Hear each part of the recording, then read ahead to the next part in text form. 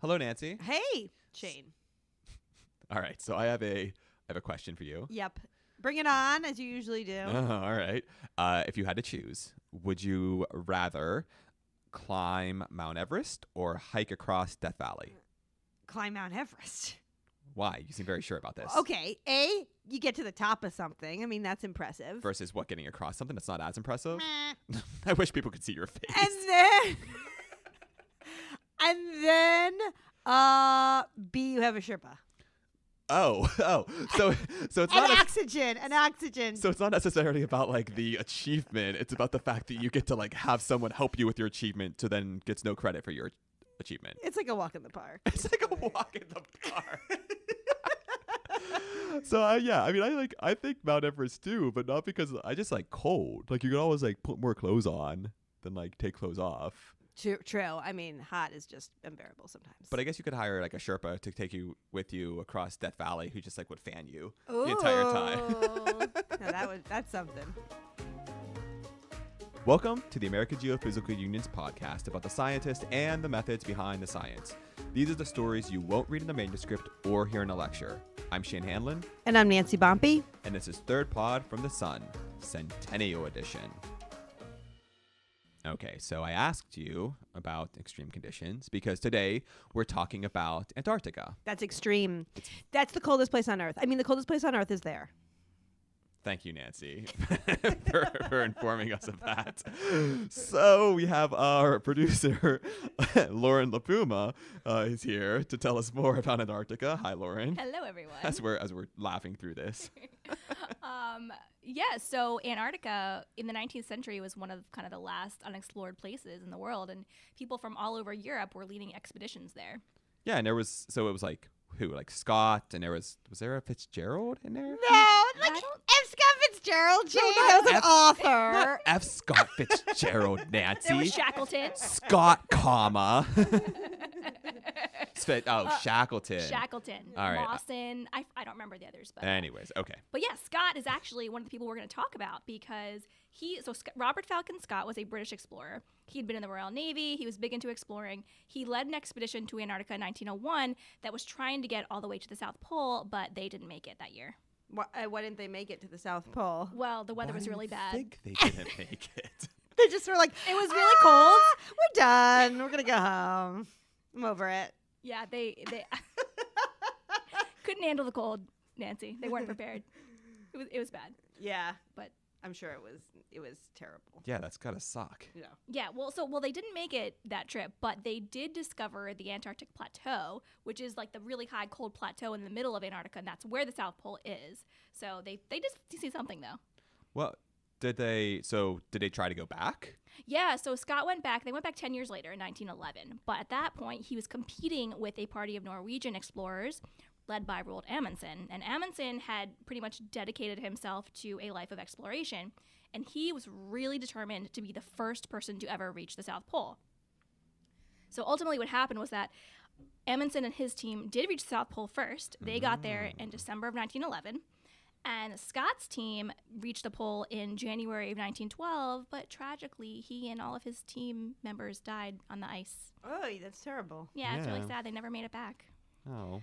But, the reason this story came up is that recently I met a meteorologist, Ryan Fogt, who reconstructed the weather conditions in Antarctica at the beginning of the 20th century, and actually during that year of the South Pole race.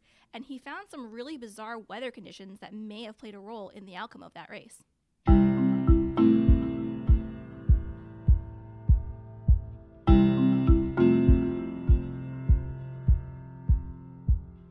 Yeah, I'm Ryan Fogt. I'm an associate professor here in the Department of Geography at Ohio University, and I teach meteorology classes here at Ohio University, and then I also do research on Antarctic climate variability. As a grad student, I got the opportunity to go to Antarctica, and so that experience changed me and made me so fascinated by the continent and made me so fascinated by the place and the large changes in weather and climate that they can have down there because of the unique environment that a lot of Antarctic people call it getting ice in the veins. It's one of those experiences. Once you've been down to Antarctica, it fills you in a way that you don't want to ever leave, or certainly don't want to ever not research it and think about it. So you've done some research on kind of the history of Antarctica's climate. So tell me a little bit about that. Yeah, so this last project I had with the National Science Foundation was to take Antarctic pressure records and to extend those back into time as far as we could go. And we were using station records from many different bases that had long-term records starting in around 1957. And we were able to extend those records back into time to the beginning of the 20th century using mid-latitude pressure records from stations in like New Zealand and Australia and South America and South Africa, and relate those statistically in a model to predict what were the changes like in these stations in across Antarctica. Tell me what it really means to have like negative pressure trend versus a positive pressure trend. Basically, how does that affect the weather and the conditions? Yeah, so in Antarctica, when you have a negative pressure trend, you tend to strengthen the winds around the continent. In most places over the continent, that tends to keep it colder because these stronger winds, in part, lock in the Antarctic air. Most places, when the winds are stronger around Antarctica, tend to be colder. So then what did you find out when you looked back into the early 20th century? I got this really interesting finding when I looked at certain reconstructions themselves. And a lot of them showed this really interesting signal of a really strong high pressure in 1911, 1912, that one summer. And that's the summer that the South Pole race was going on. So when the British expedition and the Norwegian expedition were first coming to Antarctica, and well, the Norwegians the first time, the British, this is one of the many times, but they're with the goal of going to the South Pole. And I was like, whoa, this is really interesting. There's this big spike in pressure at many stations. I wonder if something was going on during that South Pole year, that race of that expedition, that we didn't know about before. Can you tell me a little context and background of the South Pole race of 1911, 1912? Yeah, so it technically wasn't a race. I guess from the British side, they were out to do science pole. So they had this, goal of getting to the South Pole, but along the way, they also wanted to collect data and learn a lot more about the continent. The Norwegians also wanted to collect data, but that was not their main goal. I think their goal was more to be a race and to be the first to lay claim to making it to the South Pole. When did they start? When did they reach the continent? Both parties wintered over, so they experienced the Antarctic winter through June, July, August. And so then it was a matter of when did it get warm enough and safe enough for us to journey south. So they had spent the winter there of 1911, and then they decided to make a run for the pole. Yes. Yeah. And they left roughly in the same time. Amundsen set out in the end of October and Scott set out in the beginning of November, so about a couple weeks apart. Amundsen actually has a fairly uneventful journey for the most part. And so they had a really efficient plan of how to get to the pole quickly. And they used dog sleds primarily to get their sledges and their supplies and the people to the pole and back. On the way, they're laying depots, so they're laying some supplies that they're carefully marking so that they can have those on the way back. So they don't have to carry all their supplies with them to the pole and back. And they were very carefully marked with flags so that they would see them if they were not precisely on the same path. Amundsen particularly set out, these flags well away from the actual site and well in advance of the site on both sides so that they could see it on their return. Amundsen's route was a little bit steeper and more treacherous to get up than the one that the British Polar Party had taken. But because of that, they spent less time on the plateau. And so they arrive at a farther south latitude when they get onto the plateau. And so the plateau is much colder. Then they have this relatively quick journey to the pole from once they climb that glacier and then returning back. And so, because of that, Amundsen and his crew reached the South Pole about a month earlier than the British party. They reached there on December 14th, 1911, and, returned quickly after reaching the pole, laid the Norwegian flag down, even left a note for Scott. And so they returned quickly and then got back to their main base, Framheim. And packed up their ships and left, and were off the continent by the end of February. So they made this really quick turnaround and were very efficient. And so they were making a lot quicker progress down and back than the British party, which was primarily man-hauling their sledges, so they were pulling them. They tried ponies, they tried motors, they had some limited success with that. They ended up abandoning, the main polar party abandoned those things and ended up pulling the sledges all the way to the South Pole and back, essentially. And so they were moving a little bit slower because of that. They weren't having dogs do most of their work. They took a little bit longer to reach the pole, and they reached the pole in January of 1912, and had seen evidence that Amundsen had beat them there. So wait, Amundsen left a note, you said, right? that's right. Yeah. What did it say? It essentially told Scott that we were already here, and congratulating him for making it that far. But also should I not make it off the continent to deliver this news as well, of my claim to the South Pole. Mm-hmm. But to see that, it was, I'm sure, demoralizing for his whole crew, who were already starting to fail in health.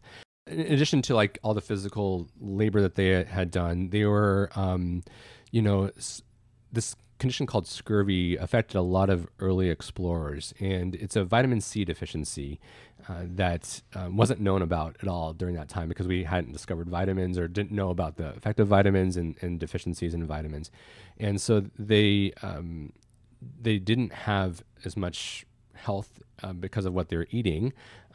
Whereas Amundsen, they would actually slaughter some of their dogs and eat their dogs, and then let the dogs eat the dogs to provide a little bit more nourishment. And so they weren't getting the same sort of nourishment in the British party. The end of the story is that unfortunately none of the British party made it even back to their main base. All of them perished on their return journey as they were going either from the plateau down, or most of the members of the party died once they reached the Ross Ice Shelf and that leg of the journey back to their main base at Cape Evans.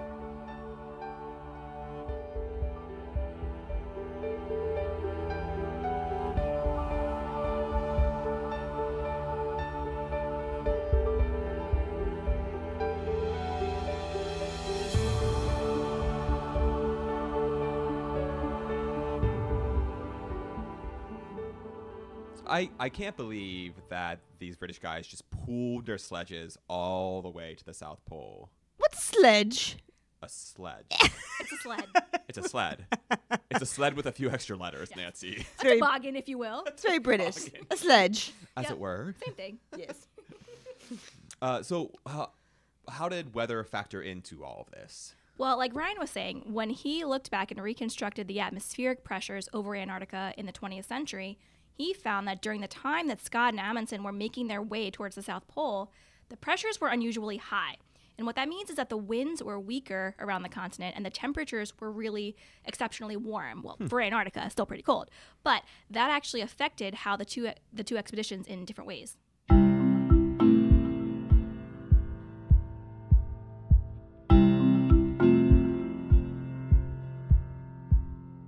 We did find, indeed, with those high-pressure anomalies that we saw that were really unique, but they were also associated many times with really high-temperature anomalies. For Amundsen in particular, there's this period in the early part of December 1911 when they had just reached onto the plateau, but not quite to the South Pole yet, where they experienced many consecutive days of really warm conditions. Those temperatures were averaging warmer than minus 19 degrees Celsius. And it doesn't sound very warm, but when you put it in comparison of what it's like on the plateau, you are very far south, you are at very high elevation. Those conditions are really exceptionally warm. Amundsen had experienced really warm conditions that he also wrote about in his journal, in his diary, saying that, this is quite sultry. And we didn't expect this, essentially. And it worked, even though it was warm, it was still like a blizzard for them, but because they're on the plateau, moisture is quite limited there, and so it was a dry snow, and it didn't really impede his progress. He was still able to make progress through that time, whereas at the exact same time that Amundsen was recording these exceptionally warm conditions, Scott was also recording really warm conditions, but they were on the Ross Ice Shelf. And the temperatures were actually at or above freezing for that time. So there was snow falling, but it was this heavy, wet snow with a lot more moisture there. And it delayed them. They chose to camp out much of that time or didn't make very much progress during that same period where Amundsen was experiencing warmth that was helping him. Scott was experiencing those conditions, but was set back by it. And people were commenting in their journals about how warm and wet it was, and how kind of miserable it was for their clothes and the conditions, and pulling their sledges in that conditions was not favorable either, because it wouldn't slide very well on such warm, wet snow, and it just get buried more. And so it really slowed and hindered their progress in that period of December. Certainly those conditions worked to Amundsen's favor, whereas they tend to hinder Scott's progress at that time in December. And then, so what happened over the rest of the course of that summer? So the Amundsen party, goes back and they get off the continent, but Scott's party is still there. Are they still experiencing these unusual temperatures then? Yeah, early February, they had these warm conditions again when they're on the top of the Beardmore Glacier.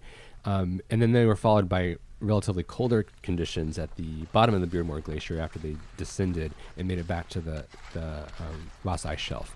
We found that change from those warm conditions to that cold condition at the end, that change was relatively rare too. In fact, we looked at more than 30 years of data, and the probability that kind of shift from really warm conditions to colder conditions at the end of February and into early March would happen with less than 5% chance. Things then got cold, even colder for Scott and his crew, and more likely played a role in their demise. So did you, when in the course of doing this research, did you go through and read Amundsen and Scott's personal accounts of this journey, and then the crew?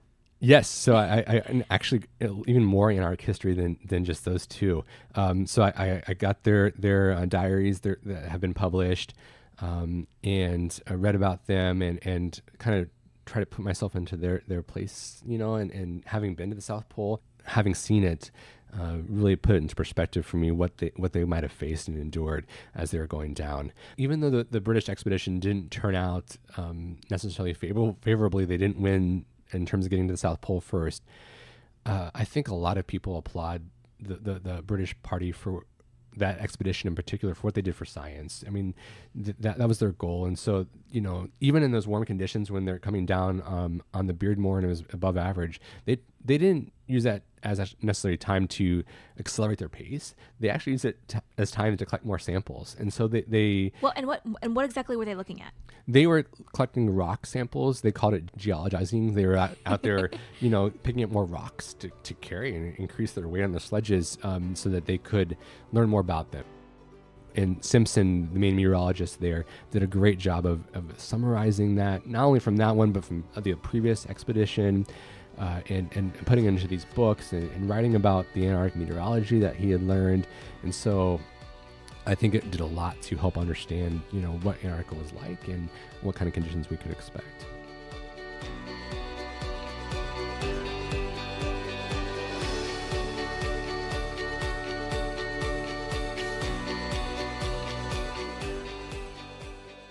Well, does anyone want to make a trip to the South Pole? Only if you pull our sledges. With our sledges and toboggans. Yeah. I want a toboggan for sure. You want a toboggan? Yeah. No, I'm not gonna pull. But no, didn't two people just solo to the South Pole? Maybe we could talk to them. Right. Sure. All right. So that's all from Third Pod from the Sun Centennial Edition. Thanks so much to Lauren for bringing us this story, and to Ryan for sharing his work with us. This podcast is also produced with help from Josh Spicer, Olivia Ambrosio, Katie Brundle, and Liza Lester. And thanks to Robin Murray for producing this episode. We'd love to hear your thoughts on our podcast. Please rate and review us. Listen to us wherever you get your podcasts, or at thirdpodfromthesun.com. And be on the lookout for more of these Centennial episodes to come. As well as our regular episodes, which are great too. They're super great. All right, thanks all, and we'll see you next time.